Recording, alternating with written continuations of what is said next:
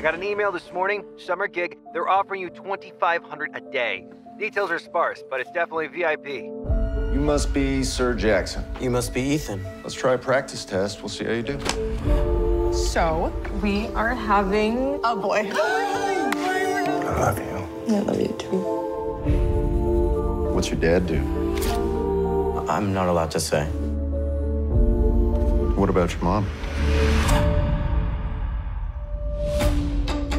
How's work? Well, the kid's giving me sort of a strange vibe. They're just kids, Ethan. They can't help if they come from money, even if they're a little bit messed up. What about the baby? Is it planned? How do you know about the baby? He's obsessed with me in a total stalker sort of way. Jackson, hi, I'm Annie. Ethan's told me a lot about you. You must be a really special person. This needs to stop right now. You've been accused of assaulting Jackson. He's scared of you.